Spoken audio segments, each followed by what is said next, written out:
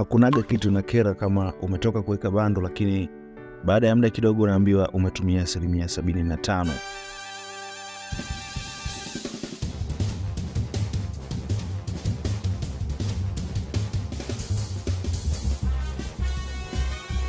Ni kwa sababu ufanye hizi setting, na hii video nitajitahidi ni kuonyesha namna gani unaweza kufanya simu yako itumie bando kidogo sana bila kudownload application yoyote, manake kwa kutumia setting tu za kwenye simu yako.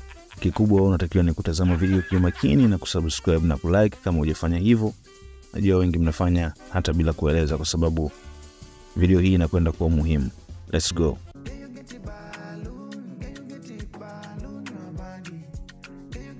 Sasa utaitafuta setting ya simu yako kama hivi. Haijalishi unatumia simu gani.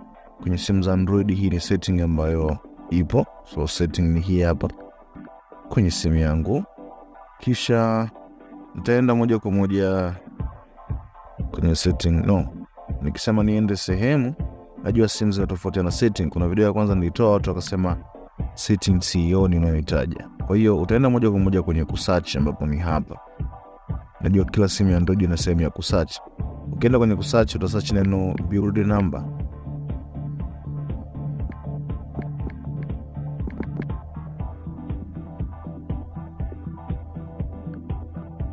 Ukisearch neno build number litakuja kama hiyo. Okay. Sasa utagusa hili neno build number, utatakiwa uguse hili hapa. Utagusa 1 double 2 3 4. Utaingiza pattern au password. Najua imeziba, inawezekana kwa sababu wanahitaji uingize pattern sehemu hii. Alafu utatokea neno kama hili, ambapo baadhi ya simu kishaudi nyuma unaiona ipo chini pale, lakini bado nataka ni deal na simu zote. Kwa hiyo utadili na sehemu ya search tu. Kama kawaida tayari umegusa ile sehemu mara 4, unaweza kugusa mara 6, mradi umegusa double au vyovyote. Ila ni vizuri umenye double tap chapo mara 5 au mara 4 mara 6 whatever. Kwa sababu wenyewe atahesabu mara 4 atakwambia uingize. Utagusa hiyo sehemu ya setting as always. Haitakuwa hapo kwenye kila simu, ni hii tu naorekodia. Kisha utasearch neno developer option. Utasearch hivyo, itakuja setting kama hiyo. Huku tunaenda kutafuta neno moja liko chini huku chini kabisa, chini alafu juu kidogo. Setting inaitwa kuingia huku lazima uminye ile sehemu ndio kwenda kuonyesha pale. Utaenda kutafuta neno inaitwa apps. Hii apps, alafu utaenda kwenye neno background process limit hapa. Hii ni setting moja muhimu sana kwa wale ambao mnalalamika kama simu inakula bando. Ukigusa hii hapa sasa ndio utachagua. Hapa ni salama zaidi, manake kutakuwa na application moja tu inayo background. Lakini kama una mawingi unaweza kuweka no background process, ila kasoro yake ni kwamba kila application ukitoka ukiingia lazima uanze upya. Kwa hiyo ni muhimu kuacha moja iwe inaishi background. Hii ni setting moja ambayo itakuletea matokeo makubwa na utanipa majibu. Hiyo ni ya kwanza ambayo itasaidia simu yako isile bando kama mwanzo, na kama hutaki pia ije kuanza kula bando.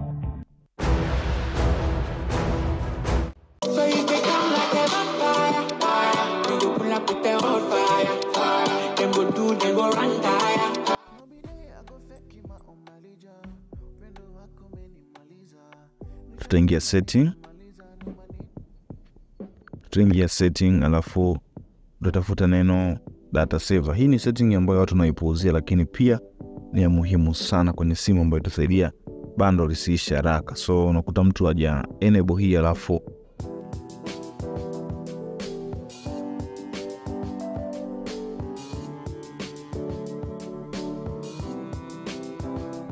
search, alafu utaenda kwenye data saver. Ukiandika data saver utagusa hiyo neno kwenye data usage, data saver, then as you see inakuambia hapa, kisha utawasha hii data save. Hii ni setting nyingine ambayo ni ya muhimu sana kwenye kufanya bando isiishe haraka kwenye simu yako, so make sure una delete.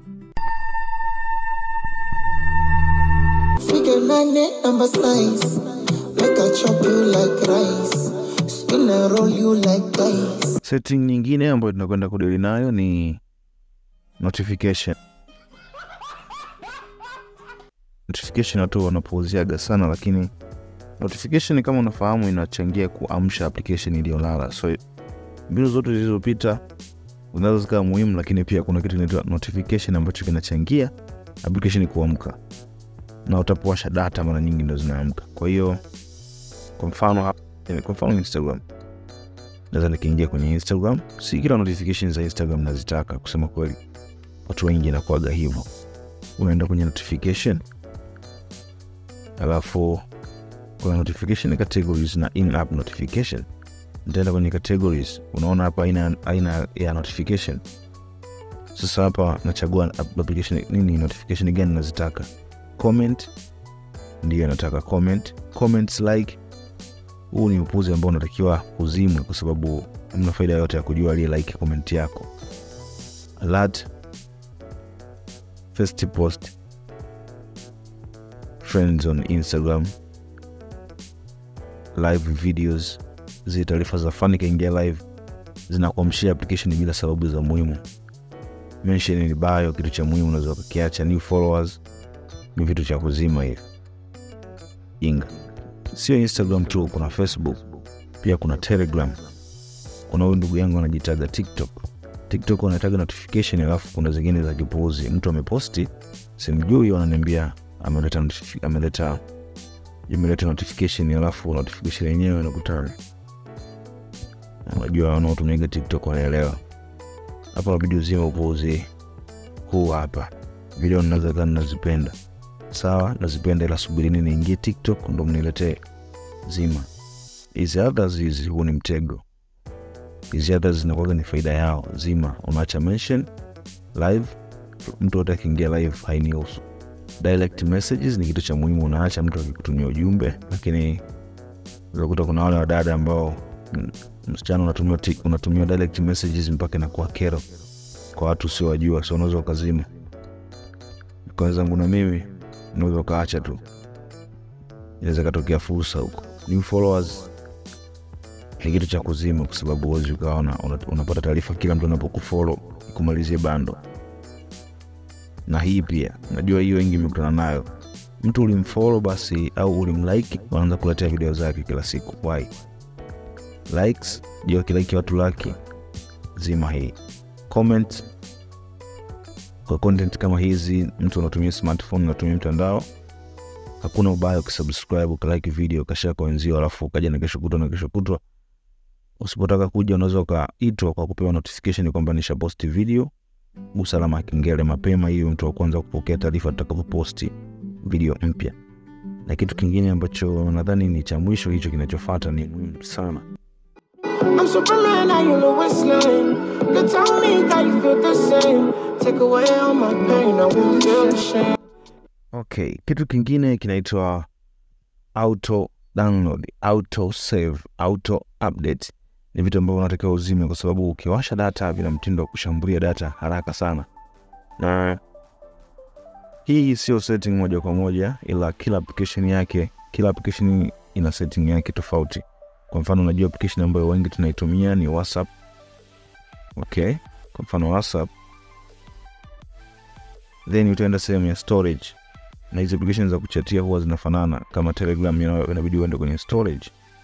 Kisha tafuta neno when using mobile data, media auto download, si hapa. So utabidi utoe hivi kwamba istaki download chochote. Ukiweka tiki manake itakapoingia video, itakapoingia picha kwenye simu yako itaanza kujidownload automatically. So kama una magroup mengi manake ushaingia hasara. Inatumia data zako kudownload vitu vyote kwenye group.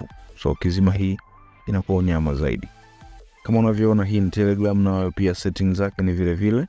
Unagusa kwenye sehemu ya account, alafu unaenda sehemu ya data and storage. Ukienda sehemu ya data and storage, utakuta sehemu imeandikwa automatic. Hapa automatic media download when using mobile data.